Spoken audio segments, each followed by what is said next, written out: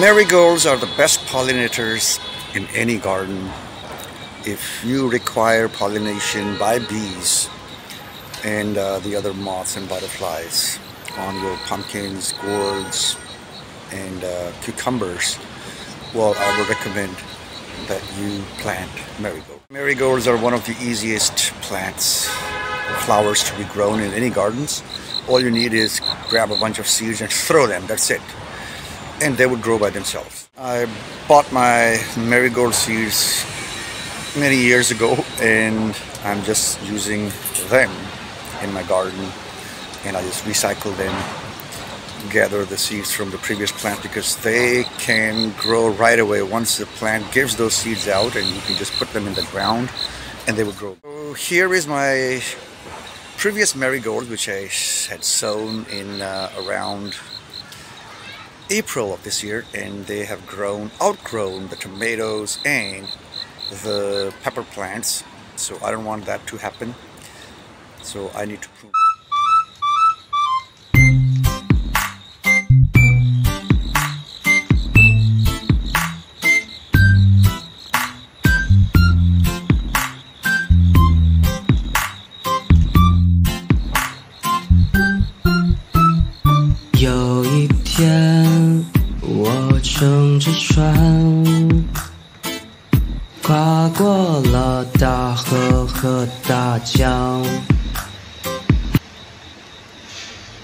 One way of pruning them is that we just do it on the plant, but I think that I have to prepare my garden for the fall session as well, so that's why I'm going to take them out and prune them by myself out of the ground. So I have taken 17 plants out. Marigolds, gonna replant them. Marigolds are very hardy plants, so you can even all the precautions that you are supposed to take for any other plants, you can just forget them because they grow anytime they want to grow under any conditions. This is what I wanted to show you. So look at this branch that was touching the soil, and see the roots appeared right over there. So anything that touches the ground, it becomes a root. So each and every single stick of marigold can turn into a full-fledged plant. So it's up to you. So for example, let's take this one plant. This is the smallest one. Wait a second, let me show you the roots. So any part that touches the soil becomes a root, just like tomatoes. So I will trim it down to just 2 shafts.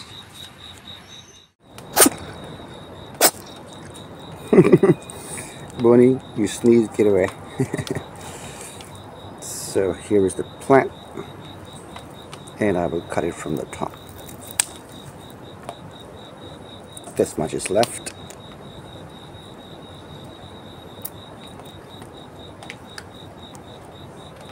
All the dead leaves cut, and this is ready to go into the ground. Look at this plant. Even the cambium layer is divided into 2, but it was still providing this huge big plant. So I would tie them together and then cut everything on top. Took the whole plant, grabbed just a few on the top, and nice clean cut. All this goes away, keeping these ones. Gotta clean them up. Here I will make sure no dead leaves are there.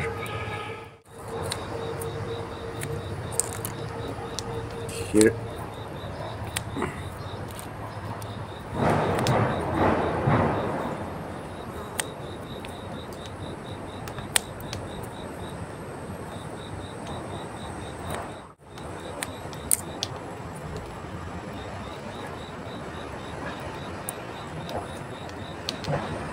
And also ready to go in too.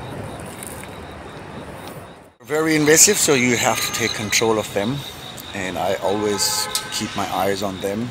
Anytime they overgrow, I just reduce their diameter and prune them. If you see some ungardening techniques being used for marigolds, don't worry. They are super hardy, sturdy, and really bearing plants. They can bear it. So these are the new marigolds that are gonna go into the ground. 14 I've chosen, and rest everything is over there. So I have chosen the far end corner of my garden over here. I will plant them together with square foot gardening. You can see every 1 foot has a hole. That's where the marigolds are gonna go. Although the spacing is too little, they should have at least 2 feet apart from each other. More the better. They should have a bigger garden. And now I will just pick up one and see, drop it like a javelin throw. Javelin. Ooh. Or dart. Ah, missed it. Let's see this one. Can it go in? Come on, you can do it. Perfect. Next one. He. Not bad. Oh, that's gonna be an easy peasy case.